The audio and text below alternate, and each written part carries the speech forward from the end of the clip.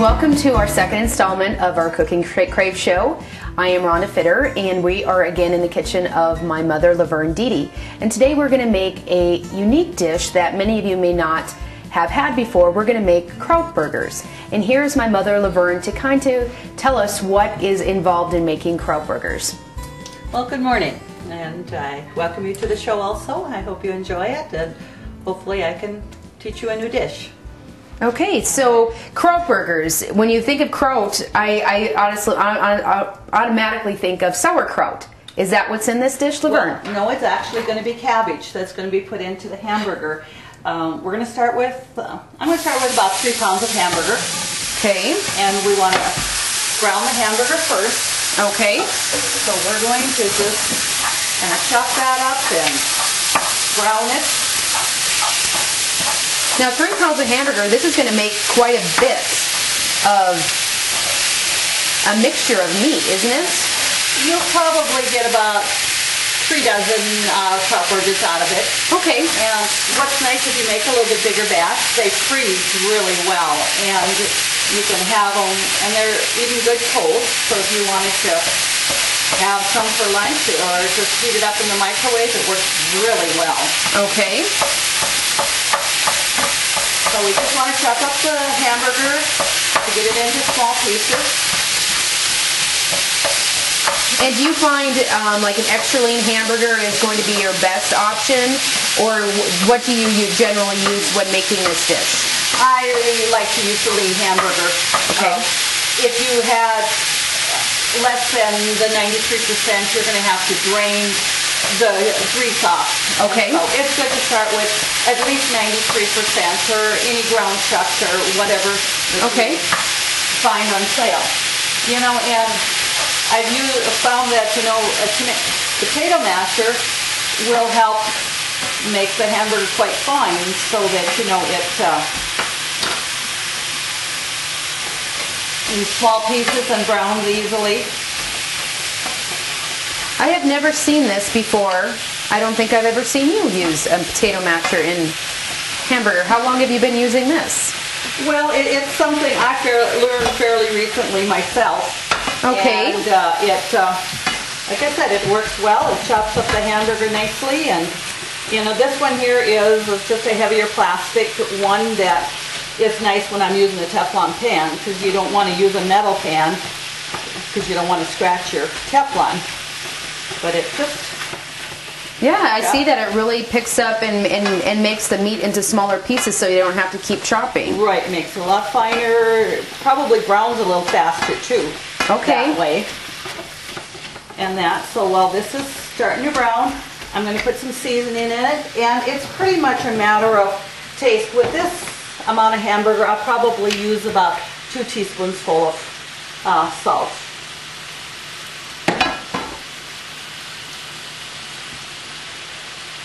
Go and just regular salt is all you use here, not any seasoned salt. No, that's all you need is regular salt and pepper to taste. You know, we like quite a bit of pepper, so I'm going to put 2 teaspoons in here. But most people may want to just start out with a teaspoon of pepper and just kind of taste it and see how they like it. And you can always add, you can't take it out. So. Right, so as you're making the hamburger mixture, if you put salt and pepper in, and once it's browned and you taste it and it's not to your liking, you can add more, is what you're saying. Correct, okay. Yeah, you bet. Like I said, you can always add, but you can't take it out. So. Okay. And as this is browning here, we're going to be grating some cabbage. Okay, and how much cabbage do you use in a 3-pound mixture? I had a medium to a large head of cabbage. Okay, so 1 medium to large head. Yes. Okay. And I had just cut it up into smaller chunks because I'm going to use my food processor here. It really grates the cabbage very finely, so when I mix it into the hamburger, it's going to be, you know, it mixes well, and there's not going to be big chunks. Okay. And I use about a large onion for this size, and I also cut that up because I'll put that in here and grate the onion right away too with the cabbage, so then you have it all mixed up. So we're just There, I actually have grated some of the cabbage already, so I won't be, this year I would just wait till the hamburger does brown a little bit more, so we'll put that in there. All right. And the reason you put the cabbage in with the hamburger is that it steams it up and it kind of condenses it, and you know, it isn't, it doesn't look like a lot of cabbage, because once it's steamed into the hamburger, that it really isn't that much. Okay. As you can see, it's just about browned here, but I do want the hamburger completely cooked before I put the cabbage in. Okay. That potato masher really does work really well for this. And you can use that anytime you're making like chili or tacos or anything you got it in the pan. Just use the potato masher and mix it nice and fine. Potato masher, not just for potatoes anymore. Right.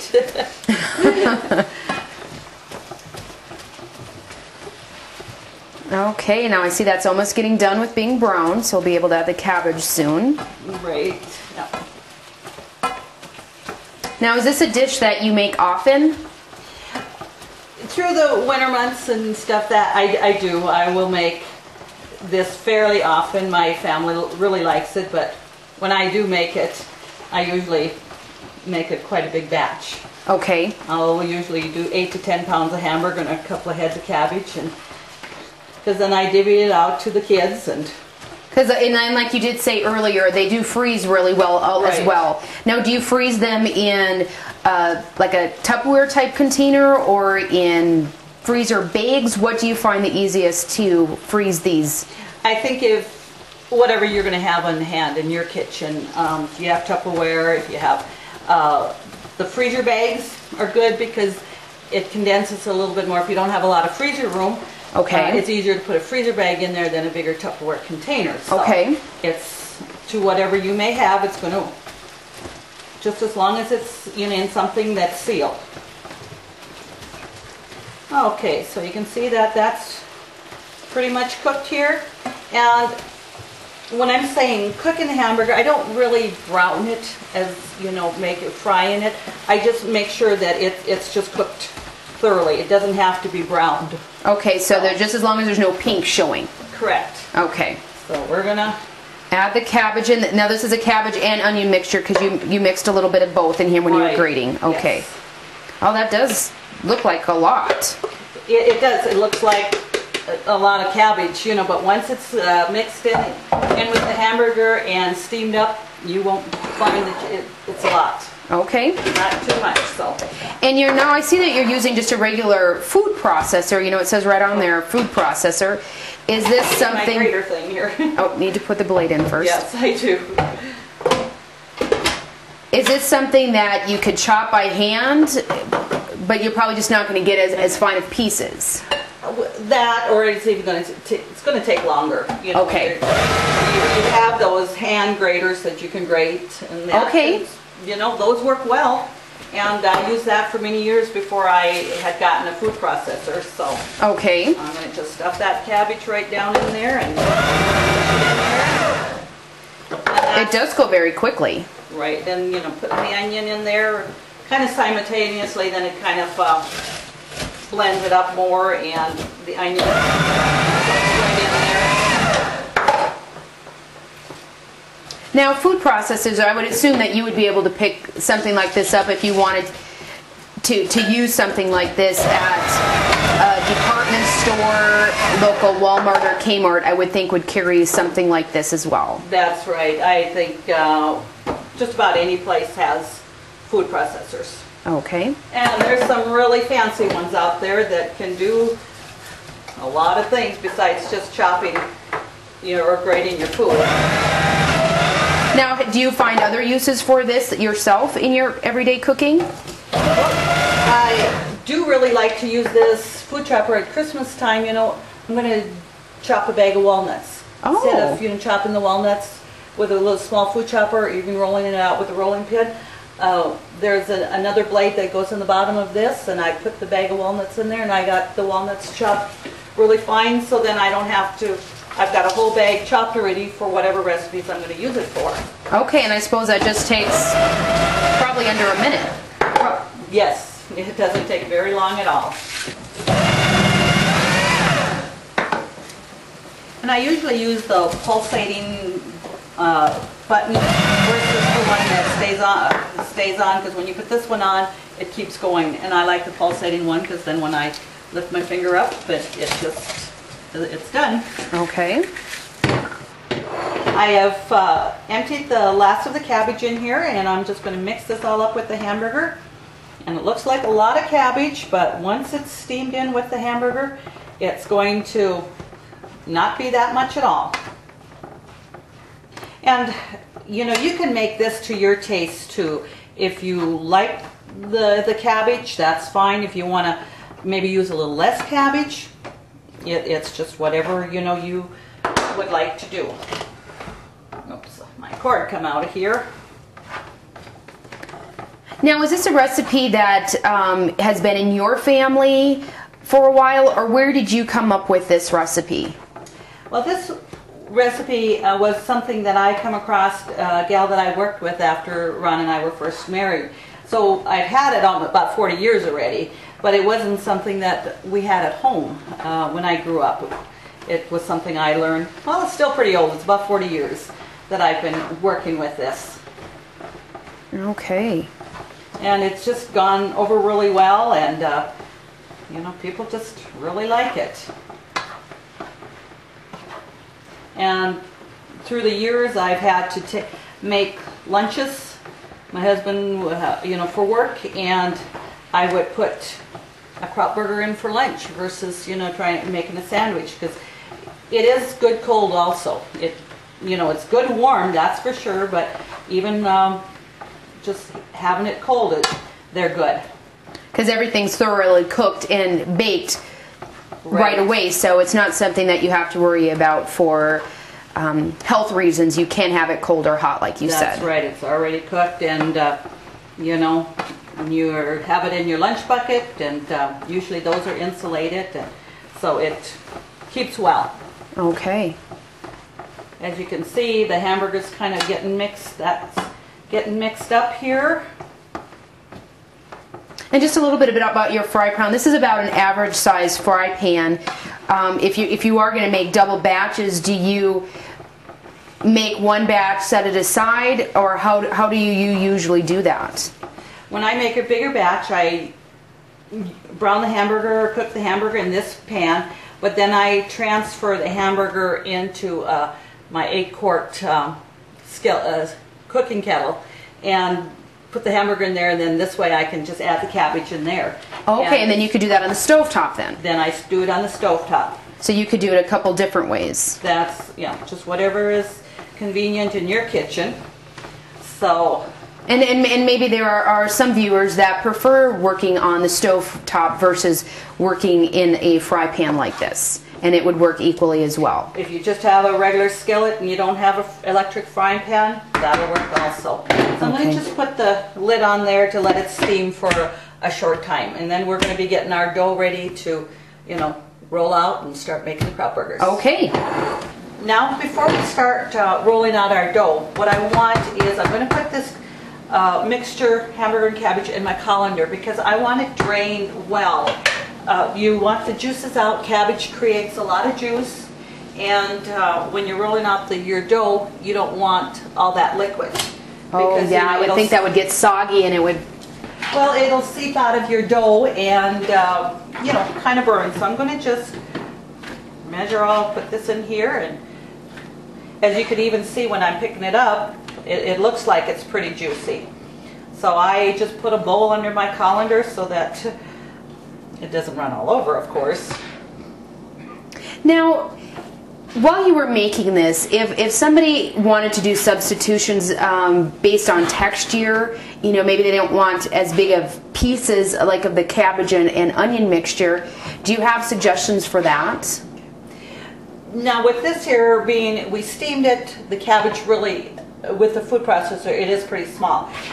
Some people don't like the texture of onion. Putting it through the food processor does chop it up quite fine, And with it steamed in here, you don't even know that there's onion pieces in there.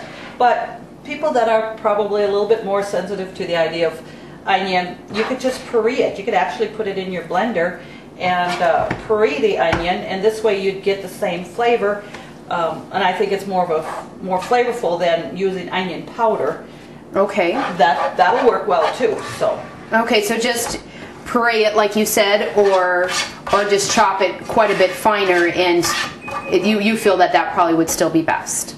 Correct. Yes, okay. I think that works very well. So there, we got that in there. It didn't look like that was all going to fit in that colander, and it did. Yes.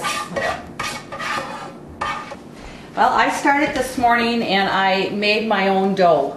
It does take a little bit of time, so if you don't have time and don't want to make your own dough, the frozen bread dough works great. You just take out your frozen bread dough, leave it rise. You want to let it completely rise because you're not going to be able to roll that frozen dough out if it's, you know, not risen completely.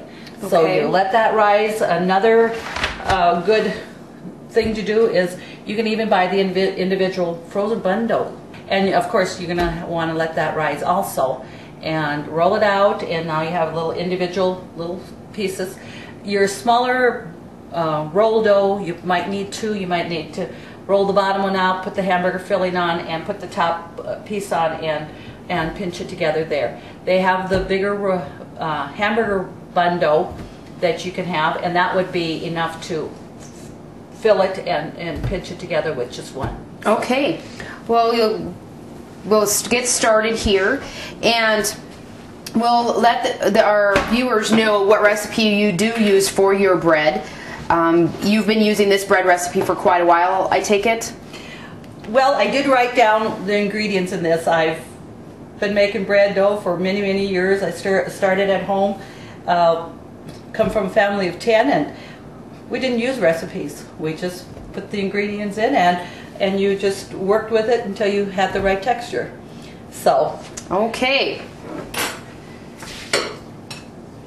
Okay. You know what also might be, if you like the idea of a fresh dough that is made like this, a lot of bread machines come with you know, a recipe book that have a dough recipe in there as well, and the bread machine would actually make your dough for you.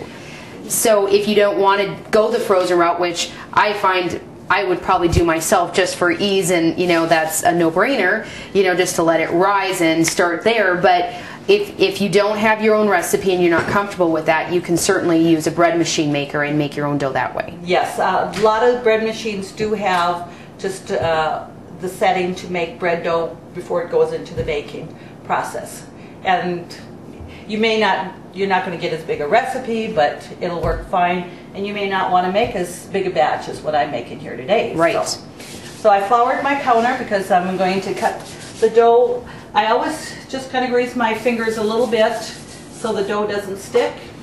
And then I take that and I just pick it up and take a chunk off and cut it off there. And now I do see that you used a butter Crisco to grease your hands. Is that what you generally use, or is margarine, or what would work best there?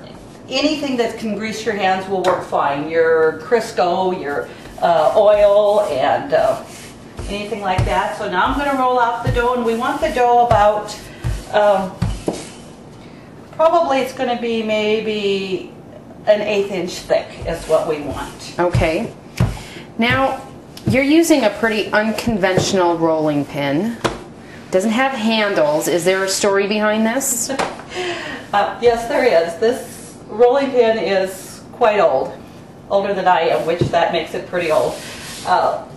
This is what I learned to use at home when growing up on the farm and making the bread dough, and it didn't have handles. I don't know whatever happened to the handles. In fact, when I started learning to bake bread or roll, never even knew that handles existed. That's right. And so through all the years, and I acquired that when I got married, and to use a conventional rolling pin, I find it very difficult rolling with the handles. But we do have one conventional rolling pin here. Just to show people what a normal rolling pin looks like.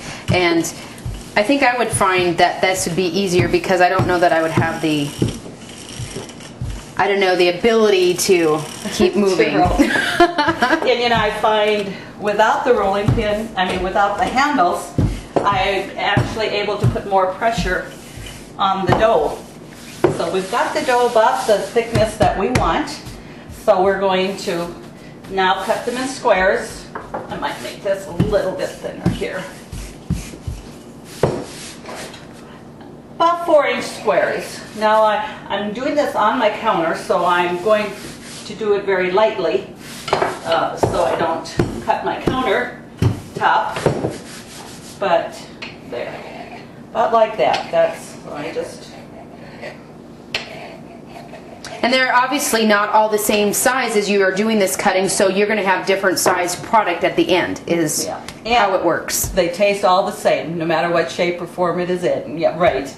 And that. So now we're going to take our cookie sheet, and we do want to spray it lightly.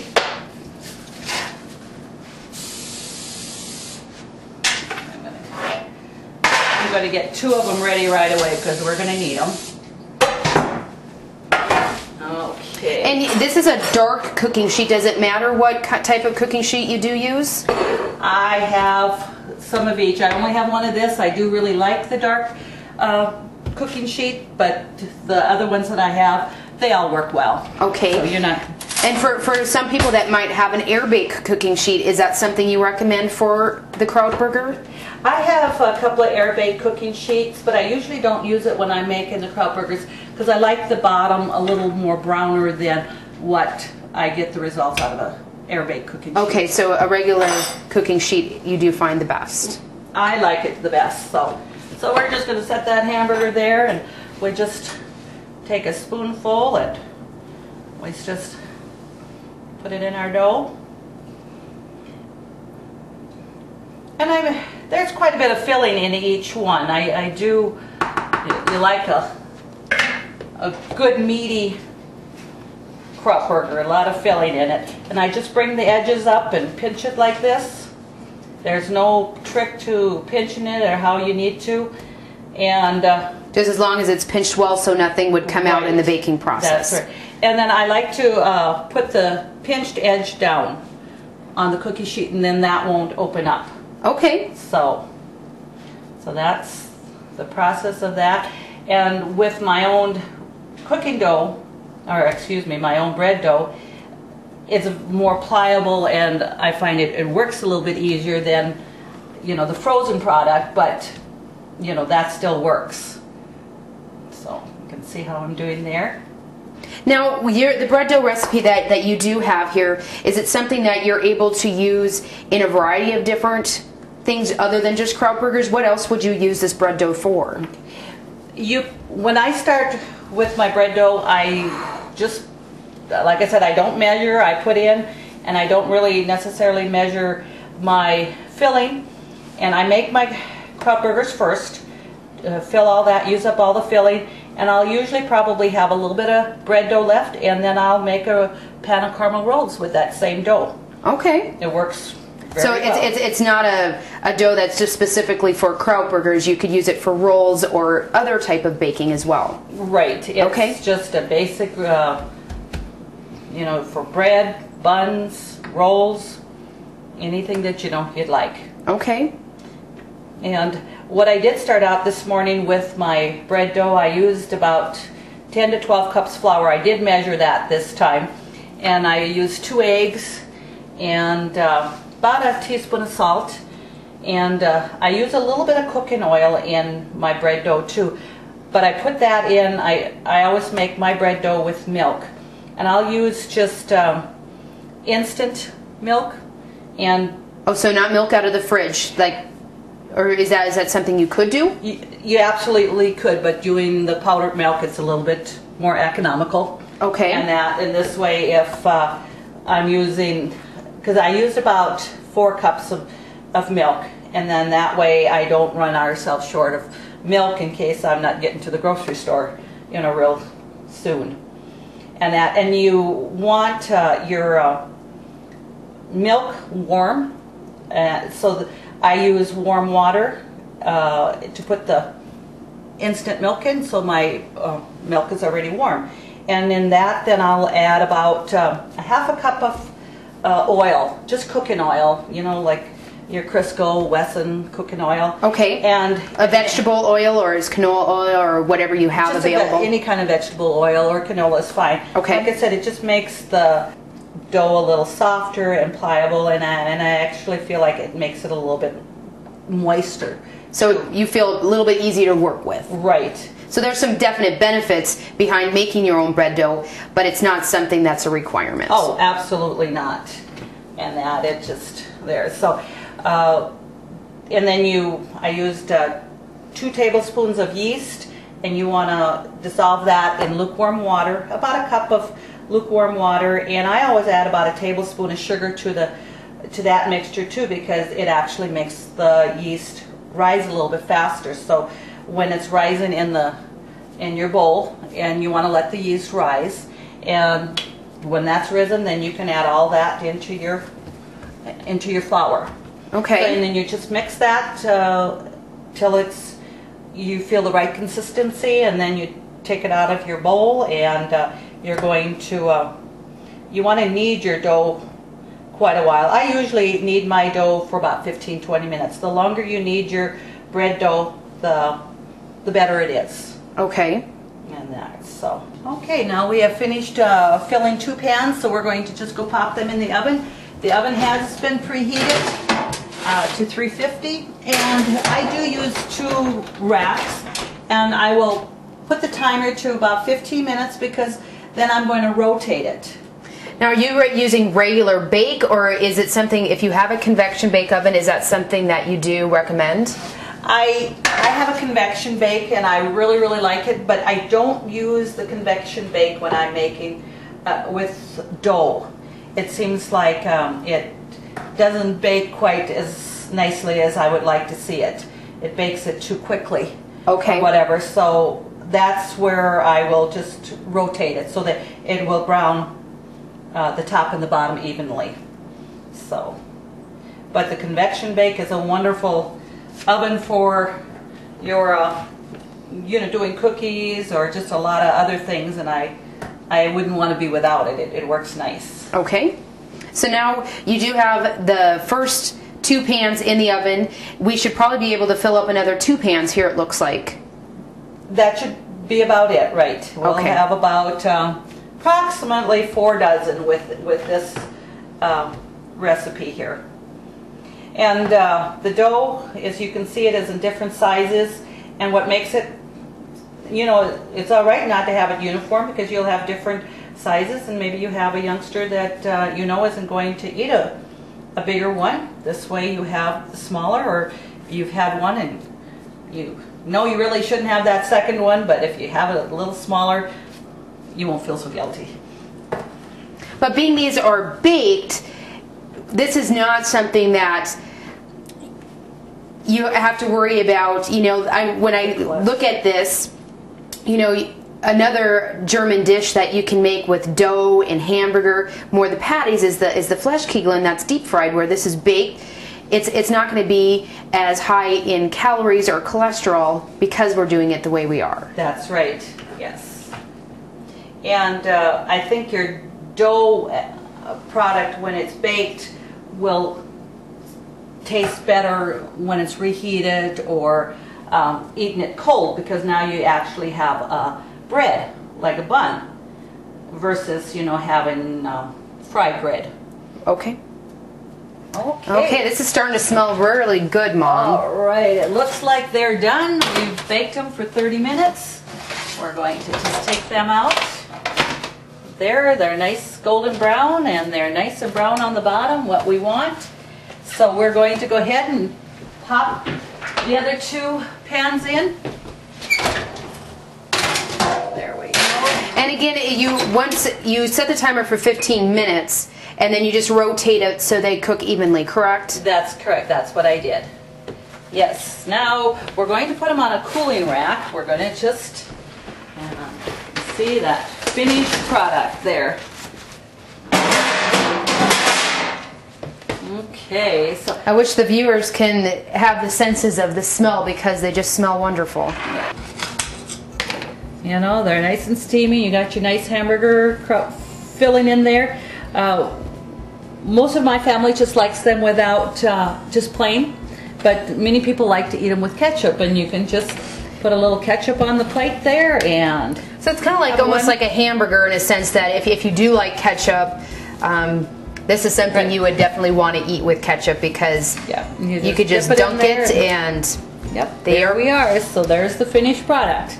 I hope you have a chance to make these and enjoy them as much as my family does. Thank you for joining us for this episode of Cooking Crave. Again, today we made Krautburgers, and I hope you do get the opportunity to make these yourselves, as I'm sure you will enjoy them. If you have a recipe that you would like to submit, please go to www.ctctel.com and please submit your recipe, as we would love to make those as well. You will also be able to find this recipe, Krautburgers, on that website. Again, that's www.ctctel.com. And I'd like to thank my mother, again, Laverne, for hosting the show with me today and making this awesome dish. Thank you so much and have a great day.